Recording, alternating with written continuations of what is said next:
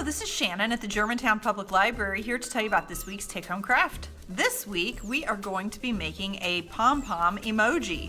So when you come to the library to pick up your kit, in it you are going to find a yellow pom-pom and a bunch of pieces of felt and craft foam that you can use to make your own emoji. So what an emoji is it's just basically a face, either a smiley face or some other emotion that's on usually a yellow face. And you'll find it when you look at your smartphone and you go into the texting and you go into where you can put little things after what you've typed. And there's these things called emojis for those of you who don't know, but most everybody probably does. So anyway, you can kind of do this however you want. You can see I've given mine kind of a, he's kind of like, whoops, his eye was up a little high there. I've given him kind of a squinting, like, you know, making a tongue out kind of a face, but you can do whatever face you want. You'll need scissors and glue, and you can cut out your pieces and make whatever face you want. And if you want to get even more creative and you want to use the back and make a whole different face on the back side of your pom-pom, that also might be something fun for you to do.